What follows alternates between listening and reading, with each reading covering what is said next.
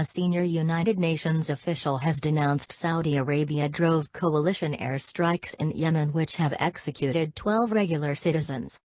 The kingdom is showing an unfeeling negligence for human life. While some may contend that individuals dependably get murdered amid war, the present butcher occurring Yemen can't and ought not be legitimized or upheld in legitimate or moral terms. By Darius Shahtahmasebi.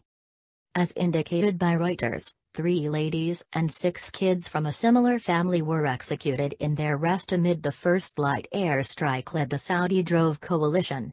Restorative authorities noticed that the most youthful of the youngsters was only 2 years of age.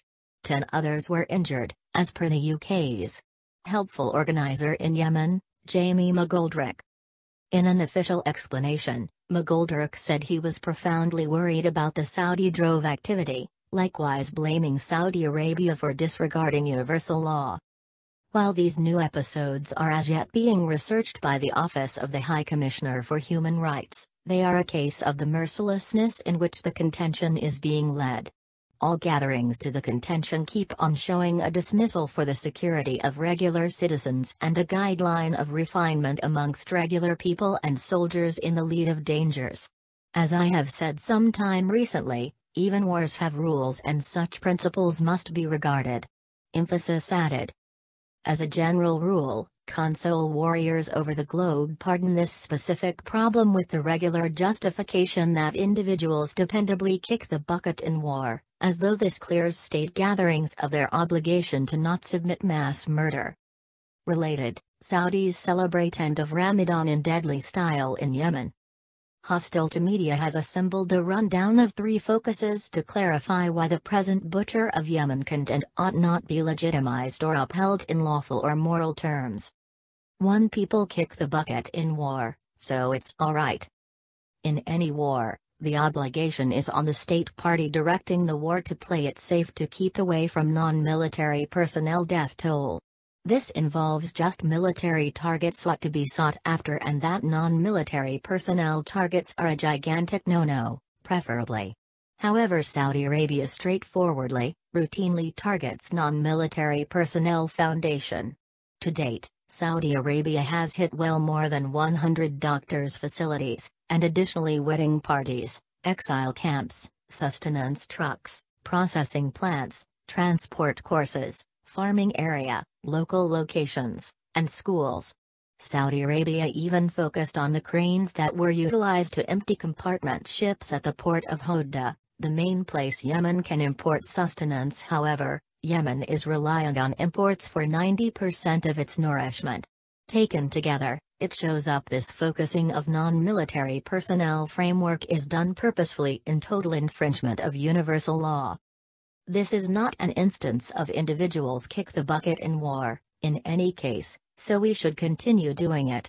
People are biting the dust since they are specifically being shelled deliberately as a feature of a vicious technique to handicap Yemen and push it to the brink of collapse, not on the grounds that they are inadvertently hindering military targets. Despite the fact that this was the situation under Barack Obama, an extraordinary Reuters report has discovered that under President Trump, the pace and recurrence of airstrikes have drastically expanded. A draft UN report has likewise allocated fault to the Saudi drove coalition for in any event half of the youngster losses. This is an American partner. Further, the choice to dispatch a war needs a lawful premise. This is the reason you don't see New Zealand bombarding Fiji. Most nations comprehend this essential preface. Wars are, as a rule, just allowable in occasions of self-protection or if generally endorsed by the UN Security Council. This outright war of animosity against Yemen has no UN order at all. Nonetheless, the greatest issue with the method of reasoning that individuals bite the dust in war in any case is the suggestion that this specific war is essential as well as lawful in any case. Things being what they are, this is not the situation. While truly Yemen's leader Abraham Ansar Hadi asked for UN help, an essential factor in this contention that the media declines to feature is the way that Hadi was at that point toppled in a more natural way than what local forces have been endeavoring to impel in Syria since 2011. Following the ouster of Yemen's previous pioneer Ali Abdullah Saleh in 2012, Hadi has broadly been viewed as a Saudi mannequin. Hence, Saleh has held a significant part of the dedication of Yemen's military. As clarified by Noam Chomsky in his scandalous book Assembling Consent. Genuine, the Russians were welcomed into Afghanistan in 1979, however, as the London Economist precisely watched, an intruder is a trespasser unless welcomed in by an administration with some claim to authenticity, and the legislature that the Soviet Union introduced to welcome it in obviously did not have any such claim. Emphasis added. To this is Saudi Arabia's war, it has nothing to do with us. The United States and the United Kingdom have fundamentally encouraged this war since its initiation. What's more, UK officers sit in the order and control focus to give help Saudi airstrikes. They approach arrangements of targets and give airborne fuel tankers and a huge number of cutting-edge weapons. As anti-media additionally clarified in January. Notwithstanding frequently rambles striking Yemen, murdering innumerable regular folks all the while, the U.S. has additionally given knowledge to the Saudi-drove coalition that has been accumulated from surveillance rambles flying over Yemen. In arms deals, the U.S. has made a flat-out executing, actually.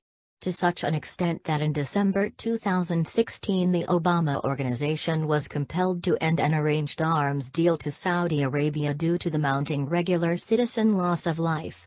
It is difficult to get a correct figure on the measure of arms deals to Saudi Arabia, yet the way things are, it was well finished $115 billion amid simply Obama's 8 years as president.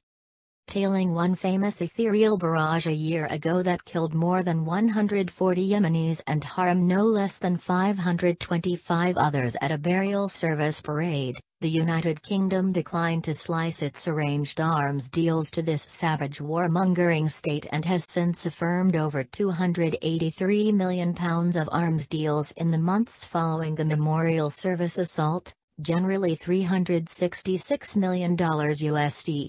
Thus, Donald Trump gloated about a $110 billion arms deal to the kingdom prior this year. It appears, in any case, that the measure of this arms bargain was totally misrepresented.